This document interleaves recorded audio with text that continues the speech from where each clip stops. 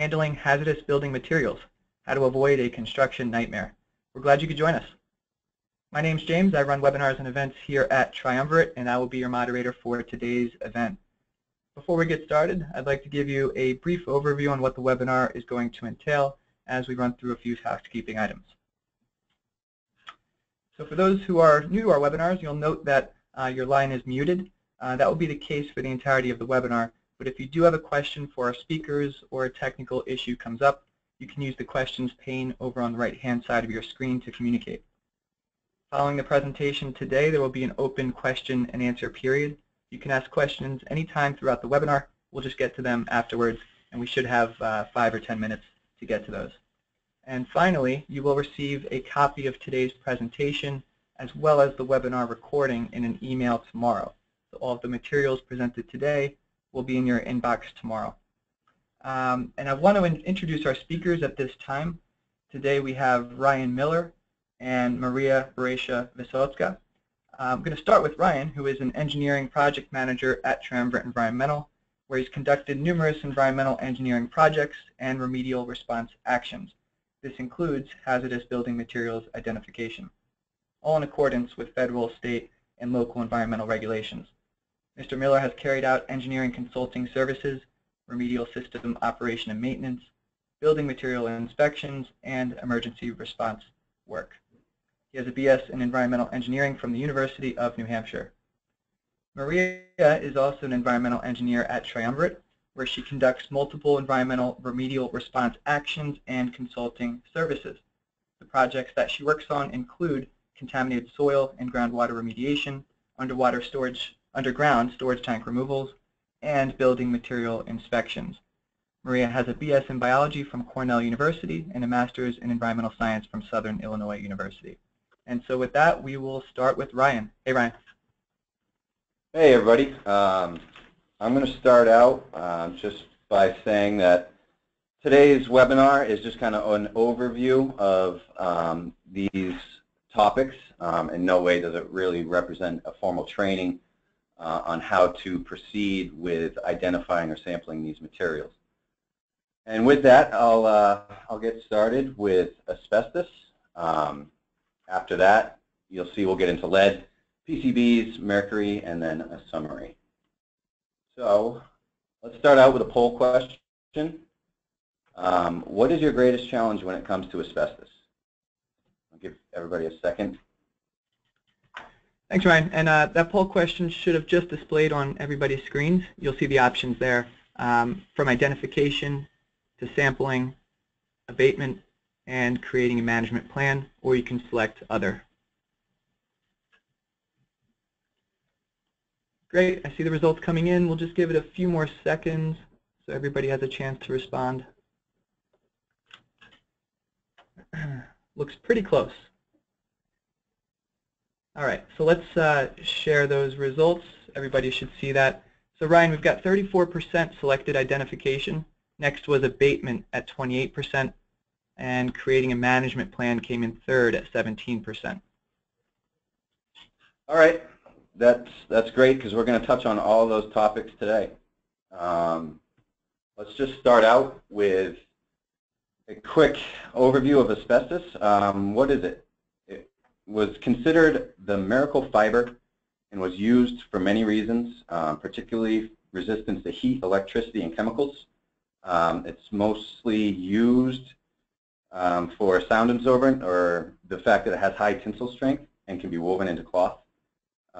Most of the use of asbestos-containing products was banned by the EPA in 1989. However, that rule was vacated and reprimanded by the Fifth Circuit Court of Appeals in 1991, and as a result of that, some of the ban was overturned, allowing the materials to still be used. Some types of asbestos are shown here, serpentine or chrysotile. It's quickly cleared from the lungs. You can see a picture of it to the right. It's got distinct morphology, and the fibers are often clumped in air.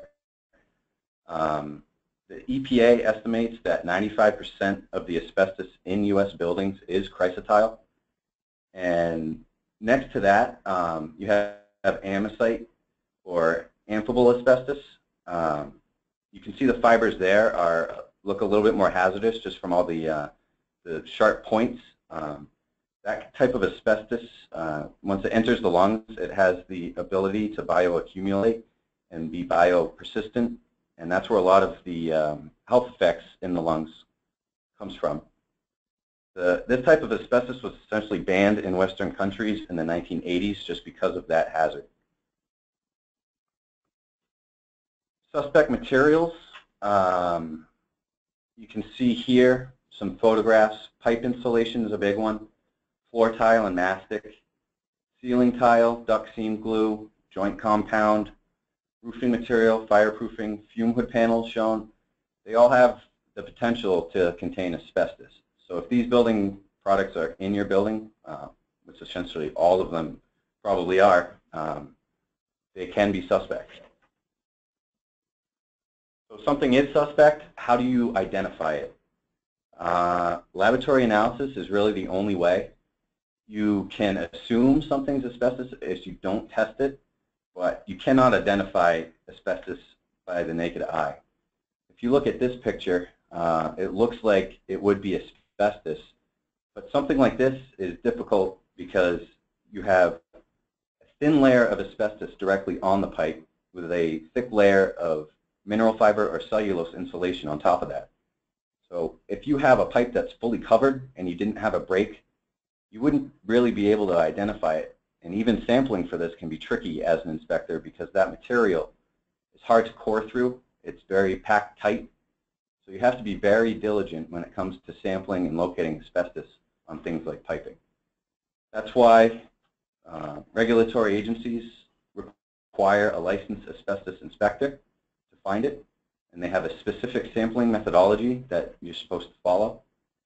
And it has to be sampled in an accredited laboratory. So asbestos sampling, it's described by OSHA and the EPA. It's a very prescriptive method for sampling just to ensure that it can be found within each area. The US EPA Pink Book summarizes the Asbestos Hazard Emergency Response Act, or HARA, with sampling guidelines that are very strict in how this stuff has to be sought out. So it must be performed by a licensed asbestos inspector and within an accredited laboratory. And there's also NESHAP inspections, which is the National Emission Standards for Hazardous Air Pollutants. And they state that any demolition or renovation operation at an institutional or commercial or industrial building is regulated by asbestos NESHAP, and they say at a minimum a thorough inspection requirement applies. Now that's very vague, but if you can lean on the EPA Pink Book or the OSHA standards for sampling, then you really know what you're getting into during a renovation or demolition.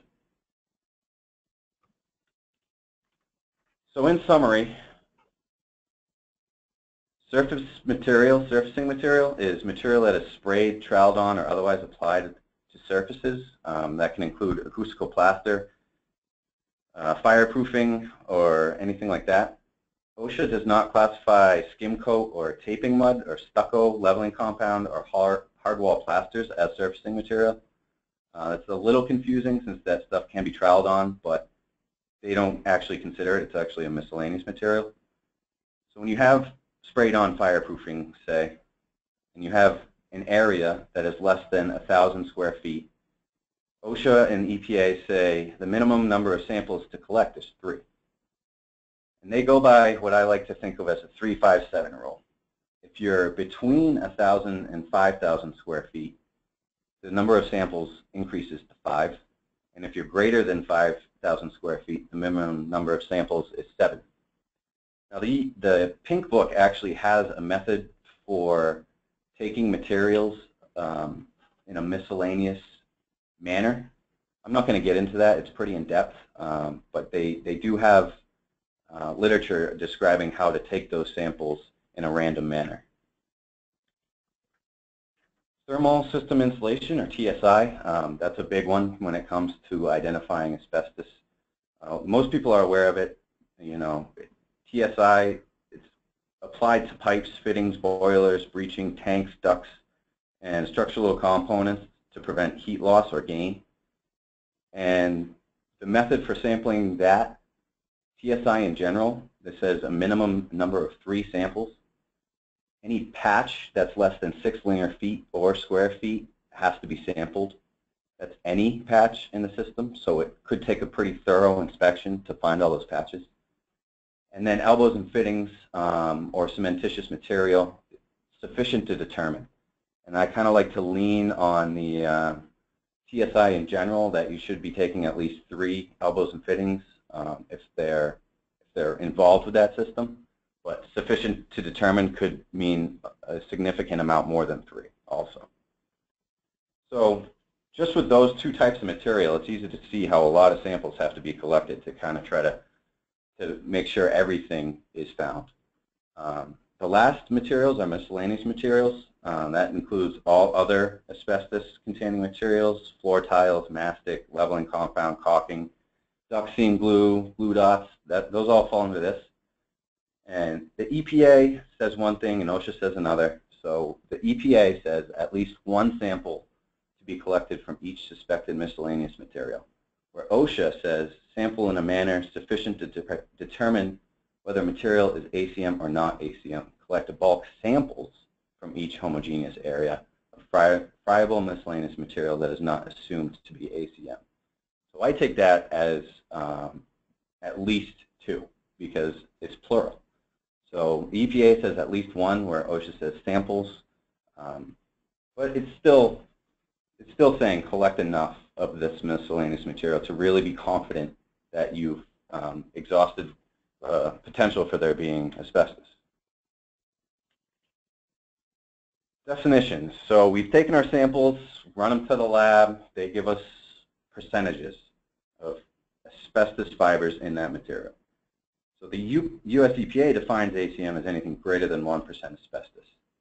Now, different state requirements might say something else. For example, I do a lot of work in Massachusetts, and they recently came out with a requirement stating that asbestos-containing waste material for vermiculite containing 1% asbestos or less has to follow what's called a non-routine asbestos abatement work form. And that essentially says you can do it as an abatement with a 10-day notification to the state. You can follow all those work procedures, or you can have a licensed project designer write a plan to get this asbestos vermiculite out by following the similar methods that a 10-day would. So it's essentially an abatement that's not an abatement. It's a non-routine asbestos abatement work. So different states might have different things. Check with your local authorities on everything. So if it's identified and we know we have to do something about it, there's options. Some things have to be abated if you're doing a demolition or renovation, or if you want, you can go and have a management plan if you just want to know where asbestos is in your facility. So an abatement must be performed by a licensed contractor and requires a 10 working day notification to the state. Emergency abatements are available and may be performed, but only if they get approval for emergency situations, like a broken pipe or an accidental release. So once the abatement occurs by that licensed contractor, they have a third party come in and do clearance sampling, and clearing that area, they take down their containment if it's up, and they open it up for reoccupancy. If that's not the route and you just want to know where asbestos is in your facility, you want to create an asbestos management plan or an O&M plan, operation and maintenance program. These management plans should be authored by a licensed management planner, and that's required in some states. An operations and maintenance program is a formulated plan of training, cleaning, work practices, and surveillance performed by an individual who has 16-hour O&M training to maintain asbestos-containing materials in good conditions within the building. The goal of that is to minimize the exposure of all building occupants to asbestos fibers. Essentially, that says every year that trained person should go and find what that licensed inspector has seen, make sure that the condition that it was noted in previously, see if those conditions have altered. If they have, it should be written on the form or abated if it's gotten to that point. And it also says that every 3 years you should have that licensed inspector come back and perform another thorough inspection of the areas that they've already done. That is actually required for AHERA plans in K through 12 schools. So a case study for triumvirate. You know, we've done all sorts of inspections, worked with subcontractors to do abatements. One of the big things we've done in-house is a facility-wide asbestos inspection and management plan for a building, or 12 buildings, sorry, for a management plan and pre-demolition. Over 300 samples were collected. Asbestos was identified in roofing materials, TSI, mastic floor tiles, fume hood panels, and those findings were used for a pre-demolition of one of the buildings to get the permit and to do the demo and the bid. And the rest of that information was used to have a continuous management plan for inspection of the areas, had asbestos awareness training for employees so they know where it is, and best management practices for them so they don't get exposed, and it continues to be managed through that plan.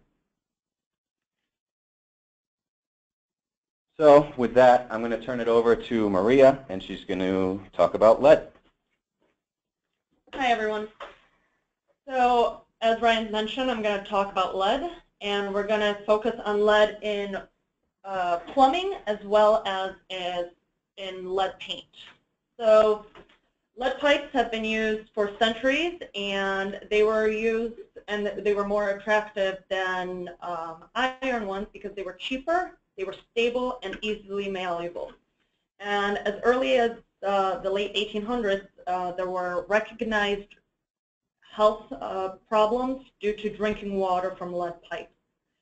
And by early 1900s, more than 70 cities with populations over 30,000 people were using lead plumbing. And it wasn't until 1986 that the Safe Drinking Water Act was enacted, which prohibited the use of pipe, solder, or flux in public water systems that was not lead-free. So prior to 1986, lead was used in plumbing. Lead paint, on the other hand, was not used for as long as lead in plumbing, but it was used because it was durable and washable. So it was a very attractive product for consumers. And the first ban was a city ban from Baltimore in 1951, where they banned the use of lead paint in residential homes. And in 1978, the federal government banned the consumption use of lead-contaminated paint, lead-containing paint in the United States. And as you can see, according to the EPA, 87% of homes built prior to 1940 may contain lead-based paint. 69% of homes built between 1940 and 1956 contain lead-based paint, and 24% of homes built between 1960 and 1977 contain lead-based paint. So the older the facility or the home is, the more likely it will contain lead-based paint. So how does lead get into the plumbing, and how are individuals exposed to it?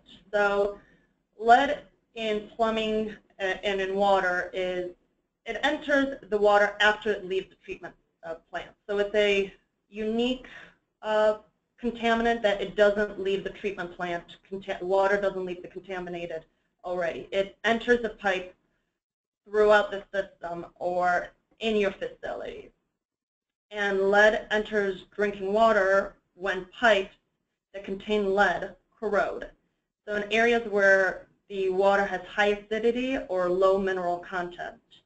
Another location where lead can enter the water is where brass or chrome-plated brass faucets or fixtures with lead solder are present, and the use of hot water causes an increase of lead seeping into the water system.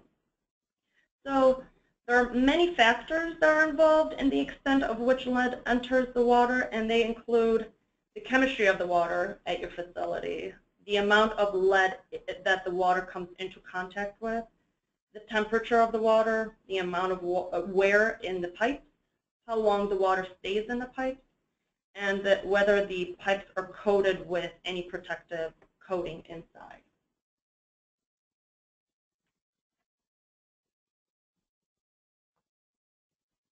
According to the American Water Works Association, it's a nationwide issue. However, it is most likely to be present in the Midwestern and Northeastern region of the United States.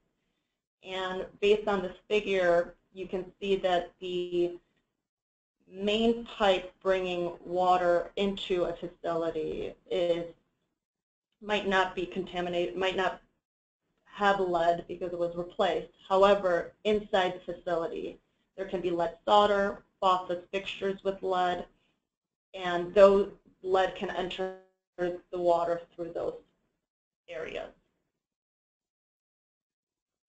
For lead paint, obviously the exposure is any painted surface.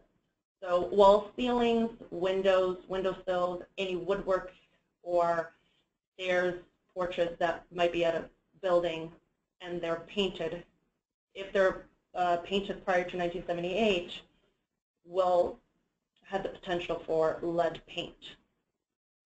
And they can enter your system through ingestion, and that is one of the main ways for children to get lead into their system because they can eat lead paint chips, and inhalation, and that is when lead dust can be formed when lead paint is scraped, sanded, or heated, or when chipping paint is touched or broken and the dust enters the air.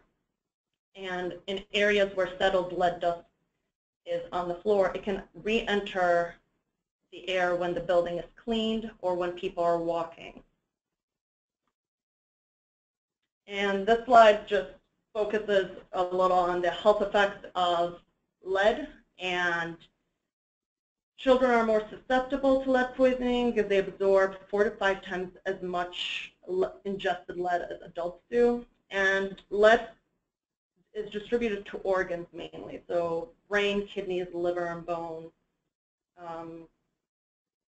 And symptoms of lead poisoning are sometimes difficult to identify because they can be confused with symptoms of other illnesses. The Lead Poison Prevention Act passed in 1971, and a lead level of 60 micrograms per deciliter was considered safe. By 2012, the CDC changed that level to 5 micrograms per deciliter. So the important thing is to identify whether there is lead in the drinking water. And you can't just look at water to see whether there's lead. So you need to sample and send a sample to an accredited lab to be analyzed. And it is important to know where to sample. Since the water coming into your system is usually free of lead, it is important to collect those samples at the end of the pipe. So anywhere where water is used for consumption. So it could be a tap or a drinking fountain. And sometimes it's important to prioritize sampling sites based on potential use. So high priority sites are areas such as drinking fountains, kitchen sinks. In schools, it would be teacher lounges or nurses' offices. Medium priority would be bathroom faucets, and low priority would be anything like a utility sink or hose attachment that is less likely to be used for consumption.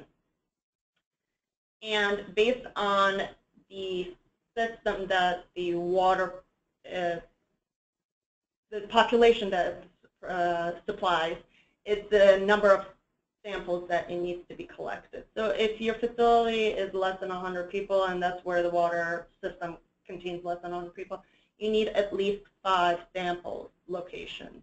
If you don't have 5 faucets or drinking locations, there is ways to accomplish that requirement by coming back at a later date and resampling those areas to get those 5 sites.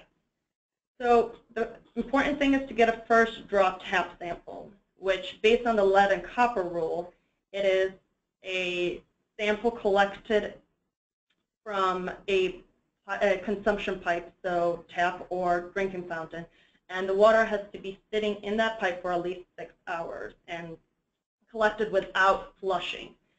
So first thing in the morning prior to the use of that location. For lead paint sampling and screening, there's multiple different ways to sample or screen. White sample or air samples can be used to collect, to analyze for lead in the air, for dust. Paint chip samples is the EPA's lead renovation, repair, and painting rule, which is part of TSCA, covers the way to do that. And it is important to collect multiple layers of paint, so it can get tricky to know how many layers and to have a complete sample, because it could be one of the bottom layers that is lead paint and it was painted multiple times over. And the samples have to be sent to an EPA's National Lead Laboratory Accreditation Program lab. So on the EPA's website, you can find which labs fall into that in your state.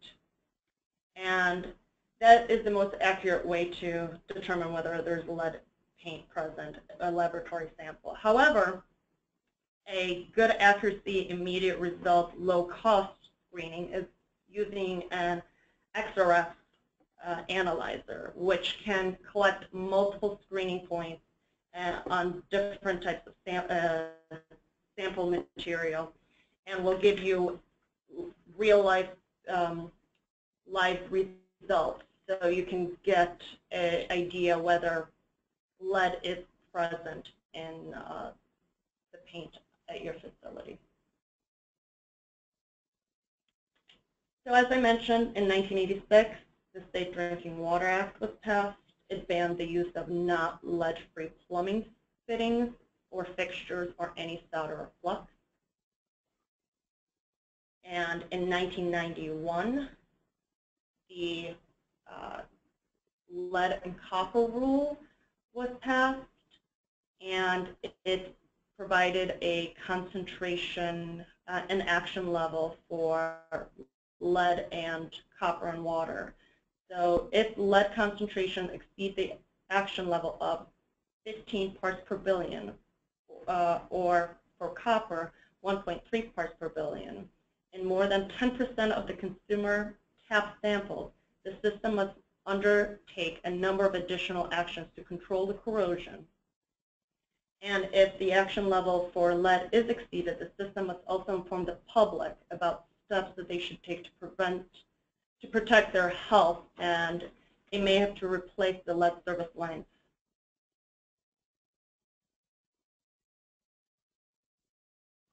For lead paint, the TSCA, the Toxic Substance Control Act, established standards to help protect owners, lead paint professional and government agencies identify lead hazards.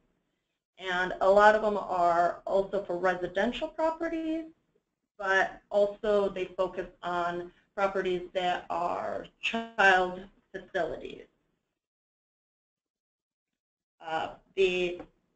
In addition, OSHA has provided a permissible exposure limit of 50 micrograms per cubic meter of lead in air in a workplace. And NIOSH recommended exposure level for lead is 50 micrograms per cubic meter of air as a time-weighted average. The EPA's lead renovation, repair, and painting rule, it provides regulations for firms performing renovations, repairs, painting projects that disturb lead-based paint in homes, child care facilities, kindergartens built before 1978. So they must be EPA or state certified and must use certified renovators to follow specific work practices to prevent lead contamination. It is important that you have certified and knowledgeable people, because you don't want lead to enter the air and be a potential health hazard. The EPA defines lead-based paint as paint with lead levels greater than 1 micrograms per centimeter squared, or more than 0.5% by weight. So once lead is identified, what do you do? So there's ways to reduce lead in drinking water, and you can flush the pipes prior to drinking, use cold water for eating and drinking, install water filters systems, remove the pipes that contain lead, and reduce the corrosiveness of the water. It is important to shut down the system and label the outlets or the taps that cannot be used or should not be used, so the public knows. In addition, for lead in paint, you can inspect that all of the painted surfaces are not chipping, so that would reduce the amount of lead dust in your area. Also, if you have any water damage at the facility, it should be addressed quickly and completely to prevent any chipping of paint and to keep the area dust-free. Additionally, you can get lead paint abatement, so either remove the lead paint or encapsulate it. And it's important to remove the waste that's generated accordingly to state regulation. So a case study, there's two different ones. One for the water, it was at a Boston University, and samples were collected from 8 different buildings, from 2 different drinking water fountains, so a total of 16 samples. And the samples were analyzed at a certified lab. The samples were compared to the Massachusetts maximum contaminant level for lead, which was equal to the action level of 0.015 milligrams per liter. And out of all the 16 samples, only 1 was detected above that level. So the fountain was shut down to prevent use, and the university plans to replace the unit with a filter-equipped water fountain in the future. And for the lead paint, it was also at a university setting, and Triumvirate was assessing a property for potential environmental liability. And an inspection and screening of painted surfaces was conducted. Testing of lead paint was performed using an XRF analyzer. So it included painted surfaces on the interior and exterior of the building, and lead paint was identified in multiple rooms that were screened. So it was found in brick walls, door frames, casings, cement walls, railings, window casings, and painted pipes. So in multiple areas throughout the buildings it was found. So that was, Triumvirate provided a report with areas that were contaminated to the client. So the next section I will focus on is PCBs, or polychlorinated biphenyls. So we have another poll question, and it is, how concerned are you that you might have a PCB problem? Thanks, Maria. I just teed up that poll question for everybody to respond to. So you'll see the choices there, anywhere from very concerned to not so concerned, and Maria will talk more about PCBs in this section. So we'll give everybody a few seconds to respond.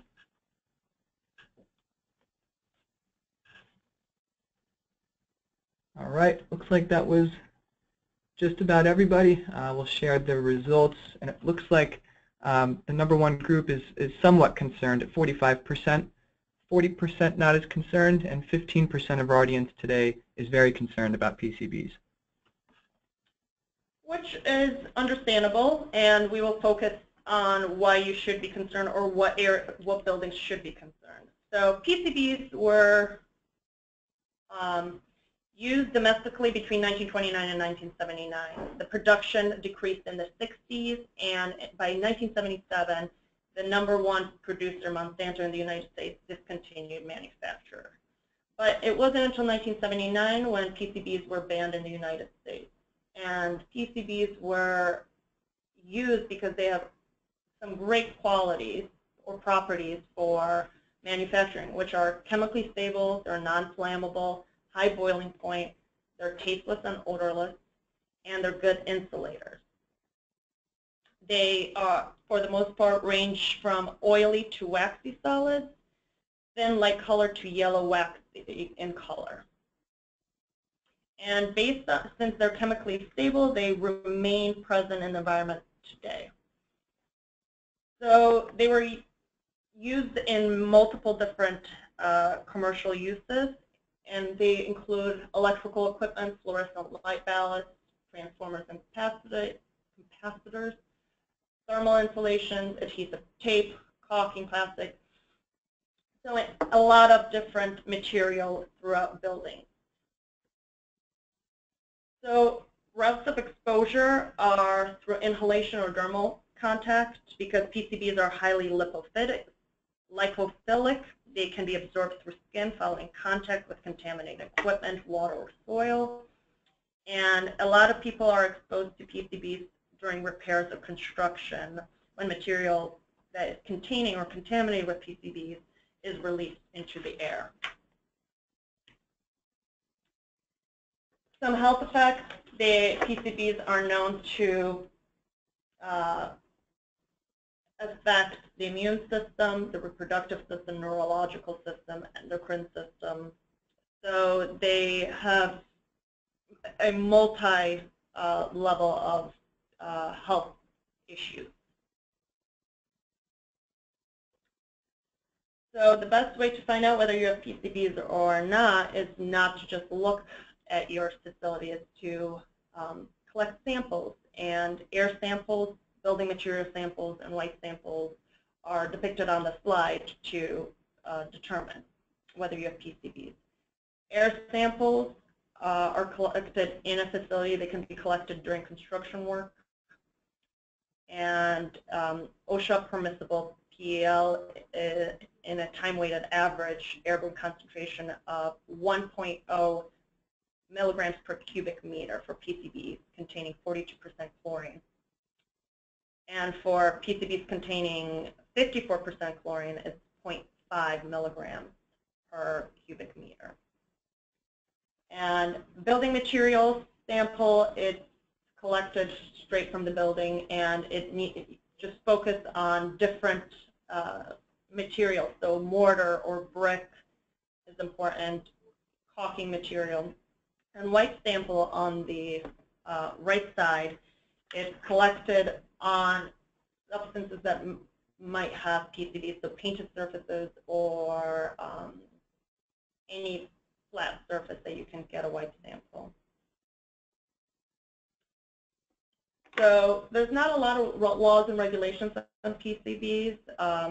The Toxic Substance Control Act of 1976 provides EPA with the authority to require reporting, record-keeping, or testing requirements. When caulk with PCB concentration equal to or greater than 50 parts per million is removed, it all must be disposed of in accordance with the method provided in 40 CFR 761.62.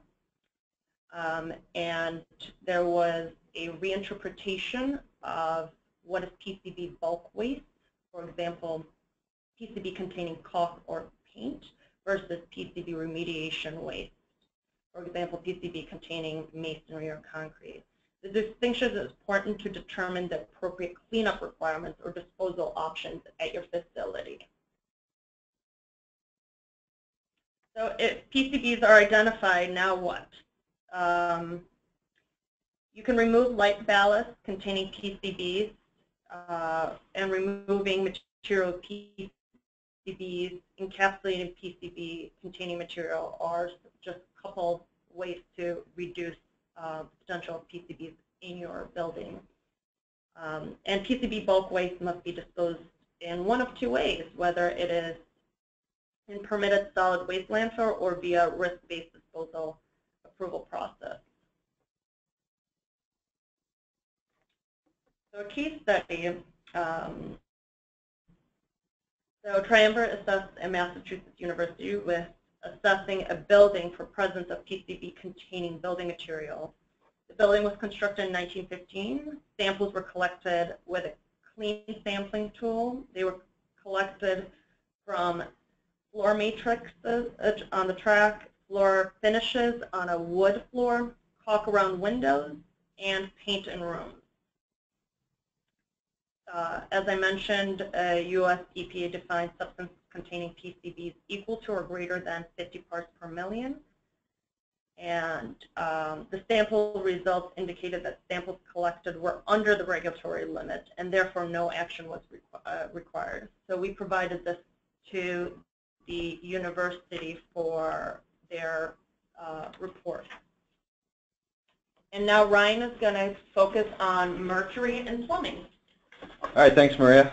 Let me just get my notes set up.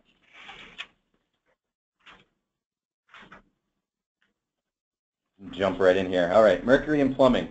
This is something that is often overlooked when it comes to building renovations or construction, but it's definitely something that needs to be watched during the demolition of mainly piping, but we'll get into that. So what is mercury? It's a naturally occurring element that in its pure form is liquid that volatilizes regularly. Exposure to high levels can harm the brain, heart, kidneys, and lungs and immune system, and it is odorless and colorless. The consumption of fish is actually the most significant source of ingestion-related mercury exposure in humans. But exposure to mercury can occur from breathing in contaminated air with mercury vapor, ingestion, or even dermal exposure, because mercury is readily absorbed through direct contact with bare skin, and even something like methylmercury or organomercury, it can go through skin that's insufficiently protected, even gloves when touching that. It's pretty nasty stuff. So where can it be found? It's in thermostats, barometers, manometers, light bulbs, thermostats, naturally in coal. You know, all of those materials are within buildings. So even if one might think that, oh, we don't have mercury anywhere, we haven't used it in any sort of experiment, it can still be present in old thermometers, thermostats, and manometers. And just the history of use of certain areas within buildings like boiler rooms, mechanical spaces, old switches, it ends up getting in areas where you wouldn't expect it. And we'll get into that in a second.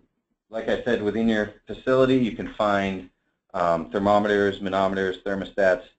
Breaking these products or improper disposal throughout the history of the building can result in spills or contamination. Containerized mercury, if switches exist that haven't been broken, they can be disposed of as universal waste. Once the device is broken and the mercury is no longer contained, it poses a hazard and therefore has to be disposed of as hazardous waste, as mercury in its raw form. So, like I said, one of the areas that we find this a lot of times during construction renovation projects is in relic plumbing. Mercury or mercury devices, broken mercury devices, are oftentimes thrown into sinks. It might not be so much now, but in the past, you might not know about it. That's why it's often overlooked. But once it is found, if it hasn't been sought at before demolition or renovation occurs, remediation is very costly and very time-consuming. So once it enters the system, it stays in the system. It's very hard to get out. It's heavy. It gets into things like shown here, sink traps, and it just stays there emitting vapors and contaminating the plumbing and potentially contaminating the water within also. So mercury in plumbing, it's commonly found in sink traps because those are the low spots and it is heavy. Removing the trap will remove the source. We can also utilize a camera snake to investigate further into plumbing to see if we can see any of these mercury beads. And mercury vapor readings are also a very effective way to determine if the plumbing is contaminated with mercury prior to demolition or renovation. So mercury vapor measurement, there's various methods used to detect and quantify mercury in air. The detection limits for each of these methods vary significantly, so it's important to know what the regulations are. And regulations are even written in different units. They have milligrams per cubic meter, micrograms per cubic meter, or nanograms per cubic meter. It's really important to pay attention to those when measuring for mercury. These are some examples of some mercury Jerome meters, kind of the most common meter used nowadays for detecting mercury vapor. They're the easiest method because they give real-time results, and they can also use an XRF, a Lumex, or a Draeger. They're a little less common. You can also submit samples to a laboratory, but these real-time results are the quickest and easiest way to determine if you have a potential problem. Mercury vapor measurement, just showing here how the detection limits can vary. Draeger tubes, 0.5 milligrams per cubic meter, while the Jerome goes all the way down to 0.00005 milligrams per cubic meter, similar to the Lumex, and then the XRF. So Triumvirate utilizes the J505 for most mercury vapor monitoring activities. It has the lowest, one of the lowest detection limits, is readily usable, and has few interferences, which I'm going to touch on right now. Potential interferences for the old Jerome, the 431X, have been identified and they're listed in the owner's manual. They include things like hydrocarbons, carbon monoxide, carbon dioxide at high levels, even water vapor and condensation, chlorine and ammonia. You see all these components are very common to laboratory piping or building piping. So that's why they upgraded to the J505 or Lumex meters, which have no known interferences. That's why Triumvirate utilizes that, and we can readily determine if we have an issue. OSHA established a PEL as a ceiling value of 0.1. That's the only legal enforceable federal U.S. standard for mercury vapor. But then NIOSH came in and essentially cut that in half with a REL, a recommended exposure level of 0.05 for 10-hour time-weighted average. And then the ACGIH cut that even lower to a threshold limit value of 0.025 milligrams per cubic meter. The ATSDR recommends risk managers isolate humans from mercury spills when a concentration of greater than or equal 0.01 milligrams per cubic meter. So there's a lot of studies on this. OSHA is the only legal enforceable, but the studies of recommendation they've been established, and that we recommend that after a spill or potential exposure that we do it at the highest standard. So this just kind of summarizes what the ATSDR limits are. For residential reoccupancy, you have the concentration less than 0.001 milligrams per cubic meter of mercury vapor, whereas acceptable personal effects level, if something were to spill in somebody's shoes or clothes, you want to get those levels below 0.01. Residential isolation, to keep people isolated from an area, is 0.01. And the reoccupancy after a spill, this is a setting where mercury is not normally used, is 0.003. And occupational setting where mercury is handled, they recommend 0.025. So you can see that the levels are very low. And that's the goal, to get it down to if you do have a spill. And those levels can also be used to direct how you would treat something contaminated, mercury plumbing, such as a sink trap or a straight pipe that might be exhibiting concentrations similar to these, would be something that you really want to just get out and dispose of as mercury contaminated waste. so you're not risking exposure to your plumbers or to occupants. So with that, worker health and safety, spills within a facility can pose a threat to worker health and safety, and improper cleanup and use of improper PPE can lead to cross-contamination, hotspots, and improper waste disposal that'll just increase cost and increase the potential for hazard for your employees or workers. So cleanup products and equipment, there's multiple things. If there is a spill, we use mercury vacuums are the most effective way to get elemental mercury, as well as some treatment chemicals such as mercury amalgamation or mercury vapor adsorption. And waste disposal, you can get rid of contaminated plumbing through mercury retort. The waste is put through a controlled high vacuum retort system that recycles the mercury, and it can be recycled up to a very high purity. And things like mercury switches, semiconductors, fluorescent lights, dental amalgam manufacturers, they all use this recycled mercury. So case study, mercury in lab piping. We identified a laboratory that utilized mercury routinely. A lot of it ended up in sink traps, contaminated piping. We removed each sink trap, collected the contents, and screened the straight piping with the Jerome meter. Traps with detections were removed and containerized and disposed of correctly. This was all done under the appropriate PPE and trained personnel. Remaining waste pipe was screened, and any pipe with detections was cut and containerized.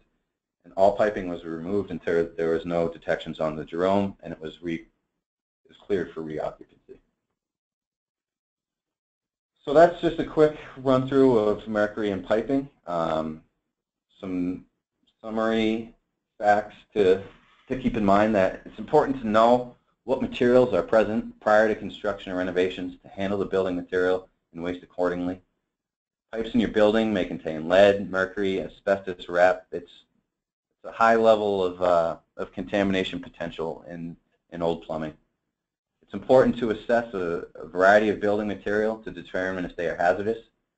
And planning ahead will save you time and money during your renovation and construction projects.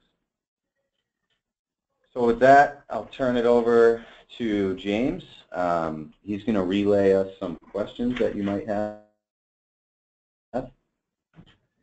All right, thank you, Ryan. Thank you both for a very informative presentation. And as Ryan said, we've got some time here for questions. I've seen a few come in already, and we'll get to as many as we can with the time allowed. You'll find Ryan and Maria's email address on this slide. Feel free to reach out if you have any additional questions once you absorb all this information today. Also a phone number there for Triumvirate. And I'm also going to shoot out a quick link to a complimentary hazardous building materials consultation, just in case you're interested in speaking one-on-one with an expert like Ryan or Maria to talk about your construction renovation project and any potential hazards that might lie in the way. So that's sent over. Take a look at that if you're interested. And now we'll get to those questions. So send them in, and in the event we don't get to them all, we will follow up with you in the next couple of days. To start, we've got a question from Harold, and this is for you, Ryan. Are there any guidelines one can use with building materials to know whether or not it contains asbestos? His example is floor tiles made after X year will not contain asbestos, or fireproofing materials made after X year will not contain asbestos. What do you recommend there? I do recommend that if it's suspect, it gets sampled. However, it's likely that they don't contain asbestos if they're built or constructed after 1989, but that's only if you can get the data sheet on that material saying that it does not contain asbestos. So anything that's suspect is either assumed or sampled to prove that it is or is not asbestos. If you can get either an architect or a manufacturer of that particular product to say that no asbestos-containing material was involved in this process, then you can use that. But if you can't produce that sort of data, then you have to either assume or sample. Got it. Thanks, Ryan. Maria, this one's for you. It's on PCBs. Jason wants to know, can you talk briefly about the pros and cons of not sampling PCB materials and assuming that they are greater than 50 parts per million for disposal? So you don't know what the concentration is. So if you have a suspect material that and your building falls into the years prior to 1979, then it's more advantageous to sample because they will know whether you have PCBs, and then you can focus on minimizing the exposure by either encapsulating them or renovating the snow space to remove it. However, there's different types of samples if you want to, if it's a cost issue that you can deal with, whether it's an air sample or a product sample. But for the most part, if you think your building might have PCBs, it's always safer to sample. Great, thanks Maria for clarifying that. And Ryan, let's take it back to you. This is a mercury question from Catherine. What kind of device or sampling method do you recommend for sampling mercury in suspected contaminated soil?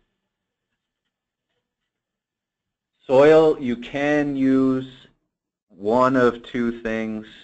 The XRF, the X-ray fluorescent analyzer, is actually built to detect metals in soil. It has the ability to penetrate a certain amount of that soil also to see if that mercury is existent in the soil. I think that would be my #1 recommendation is the XRF, just set to detect for mercury. You can also use the Jerome, which will detect for mercury vapor. But if the mercury contamination is any deeper than surface, then that wouldn't be as effective as that XRF. Excellent. Catherine, I hope that helps and that answers your question. Christine asks, does AHERA, A-H-E-R-A, apply to more than just schools? No, but Yeah. It doesn't on a federal level, but it does. Massachusetts, for example, says if your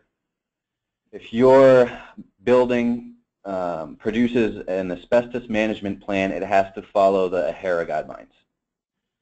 So that's kind of on a state level, but other than that, AHERA is mainly geared towards K-12 schools.